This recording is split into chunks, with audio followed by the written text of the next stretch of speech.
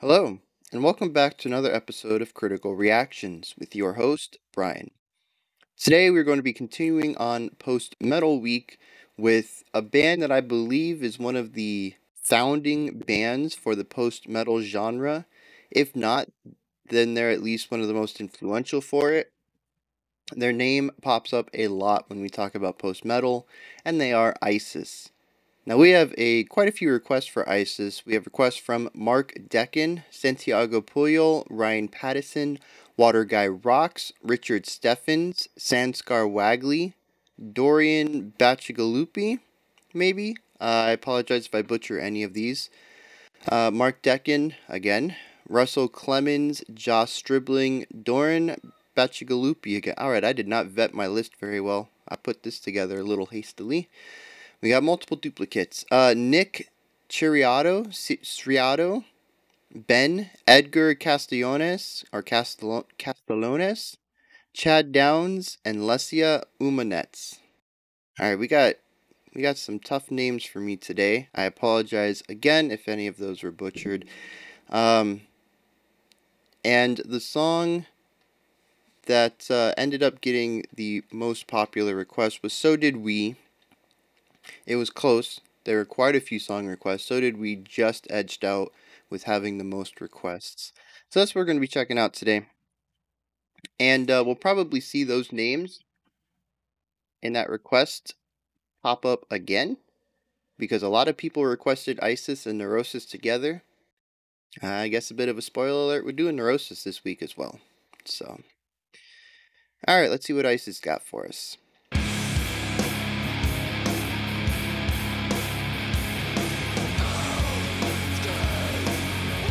Dang, just getting right into that.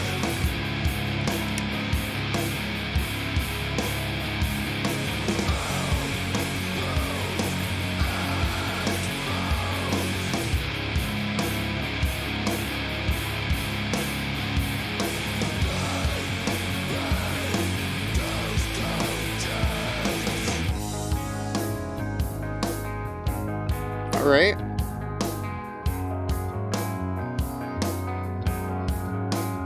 I really like that bass line in the back there.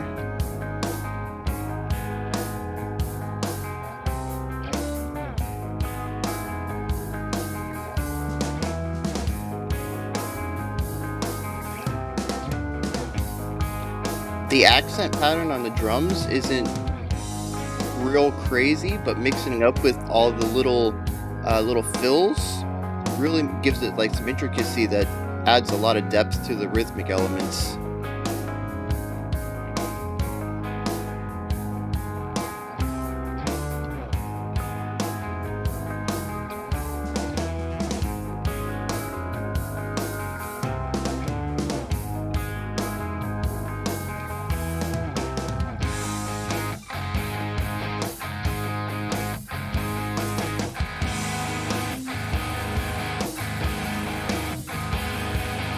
Yeah, so I like how the left guitar starts that, and then the right guitar comes in and continues that phrasing.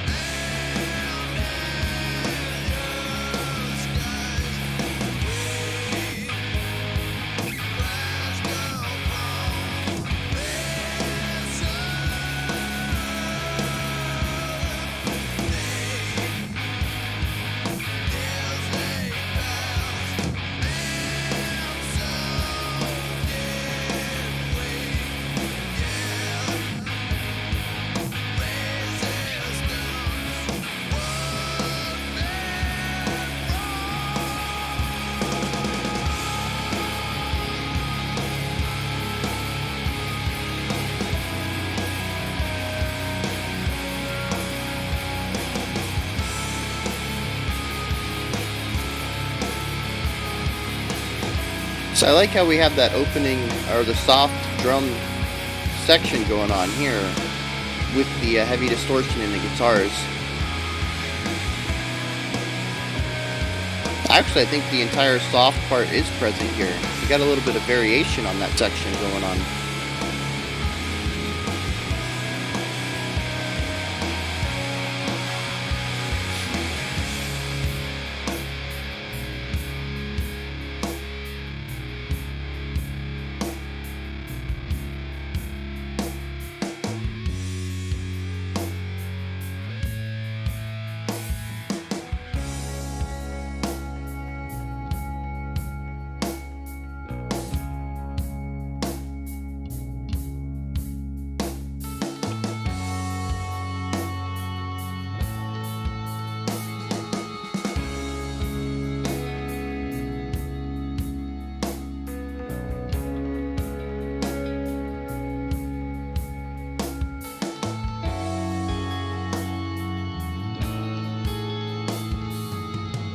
So I can feel this in both 4 and in like 6/8.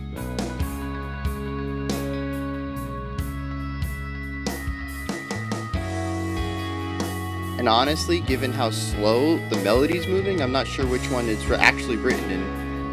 And I really dig that ambiguity in the time.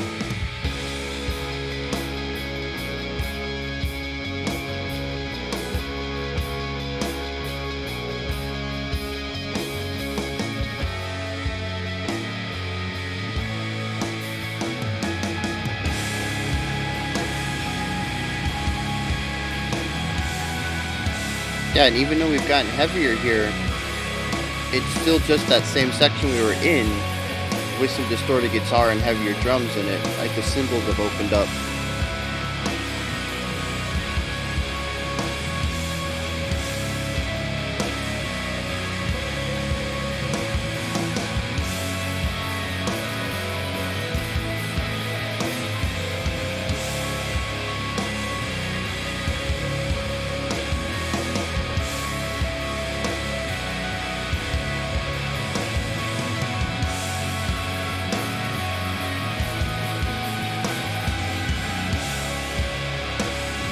Some really haunting use of dissonance in whatever that instrument is that's kind of sitting in the background.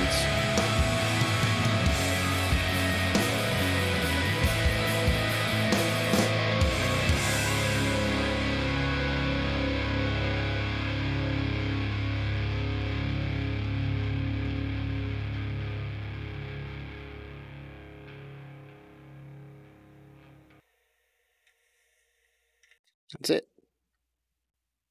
Yeah, I guess so. That goes into another track then. Maybe. I don't know. With post metal, I guess anything is possible. That I guess it could just end right there. So yeah, this has been the most enjoyable post metal we've checked out so far for me. It still has a lot of the droning and repetition and sort of meditative aspects that we've seen in other post metal bands that we've checked out, but to me, there's a lot more to latch onto here.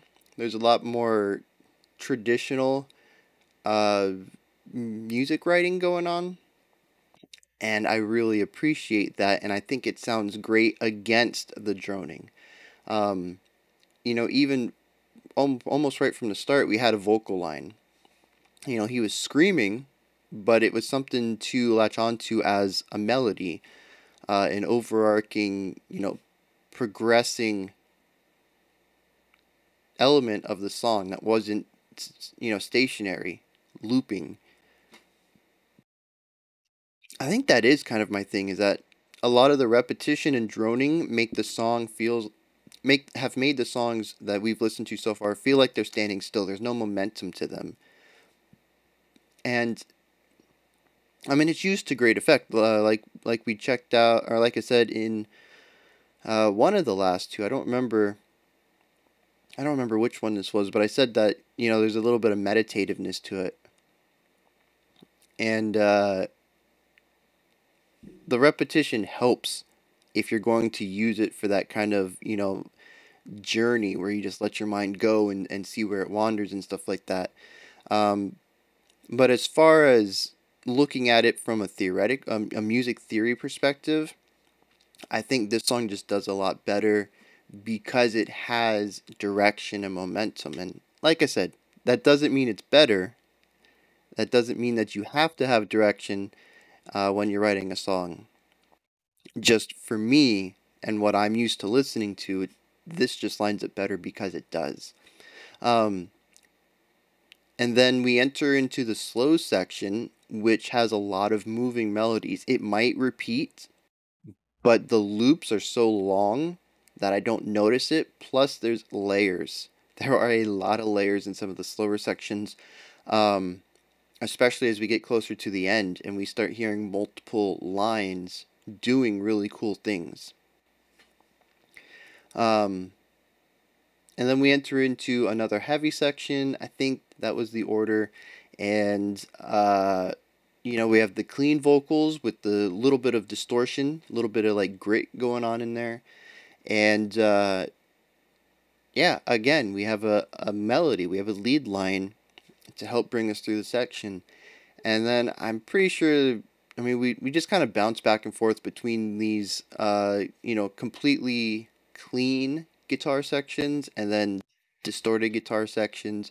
But the really cool thing is we see a lot of theme and variation going on. There is repetition being used, but it's done on a larger scale.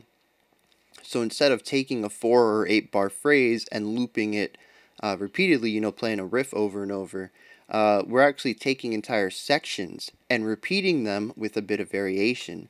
Right there at the end, we went from a clean section and we just threw some distorted guitar in there, grittied it up, got it a little dirty, but a lot of those not acoustic, the clean instruments were still present, still doing their same exact thing, but the section felt new because it had this new voice in it. Um, and then we added another voice, which is what I was talking about with the haunting dissonance. I don't know what that was. I'm not going to say it was muddy, but it was getting into the mix. It wasn't entirely distinct, and I think I was getting some other timbres mixed into it, but it sounded like a synth or some strings, maybe like a slightly modified organ sound. I don't know exactly what it was, but it was playing a lot of dissonance against some of the really beautiful stuff that was being played in the clean instruments. So the song ended on a very haunting tone, haunting atmosphere. Uh, Not to say that the rest of the song wasn't menacing in its own right. There is definitely some aspects that that it was not all, sugar pops and rainbows. I don't know if people say that, but I just did. Um, but yeah, so I think a lot of the core elements of, post metal are here. We have the repetition, we have the droning, we have the really gritty guitar tones, but we also see a lot more of the traditional musical elements than we have in other bands. And like I said, a lot of that is the lead line, is the layering, it's the variation, And golly, the variation is so good. Like you said, I think it was the second time we got the heavy part. I noticed that the drum part was from the first soft section, the first clean section. And yeah, it's little touches like that. Little callbacks to what you've done before. Why reinvent the wheel, right? I mean, theme and variation sounds. I don't know how it sounds to some people. I could understand if some people get the connotation that it's lazy writing. You're just copying what you did before.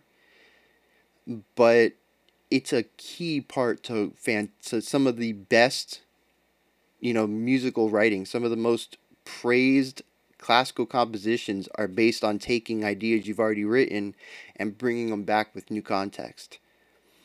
All right, so yeah, I love seeing that when you can take an idea you've already written and it was a good idea. I called that drum part out at the beginning.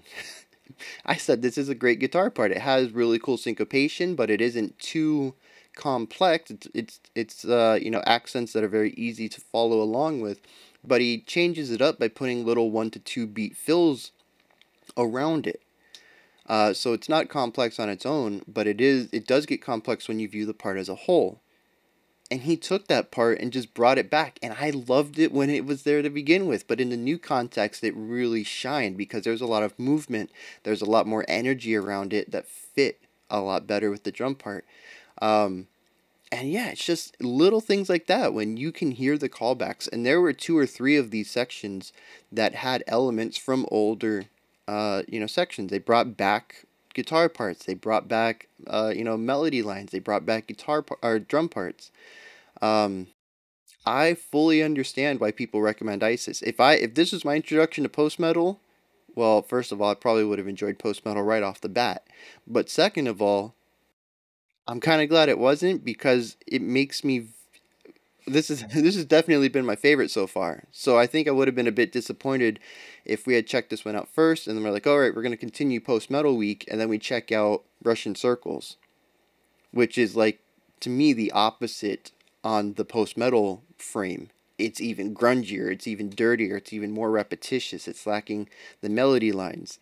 It's like a very distilled, honed in version of post metal, trying to push post metal to its breaking point as far as I see it.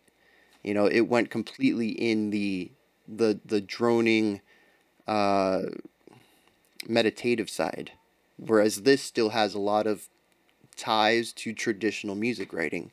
So yeah, if I had started with this, I probably would have been a bit more disappointed going into Celeste and Russian Circles.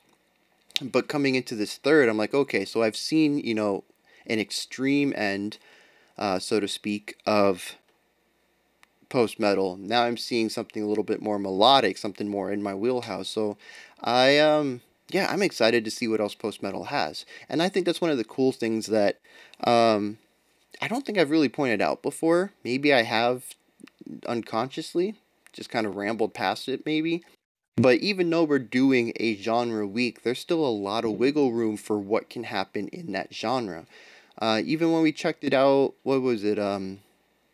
Classic prog, when we were doing like 70s prog stuff, you know, uh, yes, prog has a feel, it has an identity. When you listen to a prog song, you're like, yeah, that's prog, definitely. But yes, and Genesis and King Crimson, they all had their own style of prog. Prog was still a big balloon, even though it has a sound that you can hear. And same thing with post metal and most bands, and or not most bands, most genres. And I need to remember that just because you're in a, you're labeled as a genre, and you might have some of the characteristics or qualities of that genre, doesn't mean you're like the other people in the genre. There is a wide spectrum, so to speak, of what that genre can be. And there are people who are more conservative, sticking to some of the cores, and bands that are more liberal and and kind of pushing the genre to its limits and seeing how far they can get while still being, labeled as the genre. And obviously, that's not how people make music. They don't say, okay, I'm going to make a post metal song, but we're going to see how progressive, it can be. Can we get that prog post metal label? Um, but it's an interesting way to view music after the fact. to kind of see, the music being pushed in different directions, even though it wasn't their intent. So, yeah, I dig this though. This is something I could get into. I do wish there was maybe not more lyrics, but more lead lines. I really appreciate the soft parts. They have melody to them, but it's sort of like an overlapping riff based melody. Like it feels melodic and moving because there's so many parts that are constantly coming into and going out of focus and having their own little repetition, and it doesn't feel like it's repeating. But overall, there is, in the larger scheme of things, there is repetition going on, and there technically isn't a melody line to drive it forward. It's more of an illusion of a melody line, which also is really cool. Like on a first listen, the first, I think it was the first time we hit that a clean section. I'm like, okay, this has melody. We have driving force here. But as the song evolved and I started paying more attention to all the different pieces and I could hear how they fit together, there is a lot of repetition going on and there isn't a melody. But it definitely feels like there is, and that's a really cool achievement. So, yeah, though, I dig this. I dig this a lot. I could listen to ISIS if this is their wheelhouse. I mean, for all I know, this is kind of an outlier where they tried to do something a little bit more melody based, but the core of their work is the repetitive droniness that post metal's known for. So I don't know. I really dig this song though. This is where you guys come in, though. Hit me up with recommendations for ISIS. And if they do write more of the stuff that's like Russian Circles, I'd prefer the stuff that's more like whatever this one's called. So did we. But it's always important to see the breadth of a creative work. So hit me up with anything from these guys, whether it's more of the same or something different. I will check it out. You can also let me know what you think about these guys and maybe how you view them in the larger mythology of post metal. How they sit against bands like Russian Circles. Russian Circles has been asked for a lot recently. And yeah, for a band so popular in my comment section, they were not what I was expecting. ISIS kind of was. It's a highly requested band and it fit in with a lot of the stuff that I enjoy with music. And that's kind of how I view it typically. A lot of you guys like it when I check out stuff that I enjoy personally. I feel like maybe I could just be reading into that, and I just really like the stuff you guys really like. But for the most part, the highly requested stuff I usually dig. So yeah, Russian Circles was a little bit of an outlier in that mentality, but that's cool. I like being pushed. And seeing first of all, some of the fringes of music, like highly repetitive droning music is not, that's not something I think I've heard before. So it's really cool to see that exists. Like somebody thinks, hey, we should write music that, is just a constant loop. And then the other cool thing is people listen to that and they're like, yeah, this is amazing. This is the best thing I've ever heard. And it's just really cool to see how musical tastes are so diverse. Like, everybody has different taste. You know that. That's just a fact of life. But then you hear stuff that you just don't get. Like I don't really get Russian Circles, or even Celeste to a lesser extent. Post metal up until today, I don't really get. Like I understand what's going on. It just doesn't click with me. And having so many people in the comments like, yeah, this is amazing. I need to check these guys out. Or thanks for finally checking this band out. They've been my favorite for years. It's that little reality check. Like, yeah, everybody has different musical tastes. And it's not just like some people like pop and some people like metal. Like, there's very specific genres that I might not ever get into that people just love. So yeah, that's always a really cool reality check. Even though I know everybody's tastes are different, like sometimes there's things that I just don't get, and I have to remember, people still enjoy this, even though I don't. I am not an eternal tastemaker of music. So yeah, you guys can hit me up in the comments. So let me know what you guys thought of ISIS, and yeah, yeah. I guess we're gonna end this video here because I'm done rambling. I should change my name. Like, we shouldn't be critical reactions. We should be rambling reactions. I feel like that's all I do sometimes. I just ramble. All right. So, above the comment section, there's some buttons: like, subscribe, and ring the bell. All three of those things help out the channel immensely. And if you're interested in being updated about the channel, they help you out immensely as well. Underneath that is a description box with links for all sorts of things relating to the channel: blocked videos, Patreon, PayPal, the reaction spreadsheet. If you want to add a request manually, that's the way to do that. There's all sorts of links in there. You can check them out on your free time, or on somebody else's free time, on someone else's time. I don't care. You do whatever you want. And I'll be back tomorrow, 5 p.m. Eastern Standard Time, 9 p.m. UTC. There will not be a special selection today. As we started last week, all special selection is on weekends now, to kind of free up my week, to give me a little bit more time and not be running around like a headless chicken during the middle of the week, because homeschooling takes a lot of time. And then I still got to fit this in and cooking and stuff. So, yeah, I just kind of offloaded some of that work to the weekend, where I have more free time to put towards the channel. All right. So, yeah, I'll be back tomorrow at 5, and you guys stay safe and healthy and awesome, and have a fantastic morning, afternoon, or evening whenever you choose to watch my video.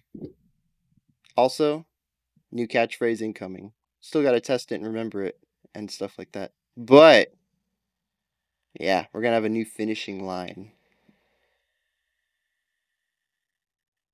I ruined my flow, and I don't know how to end this now.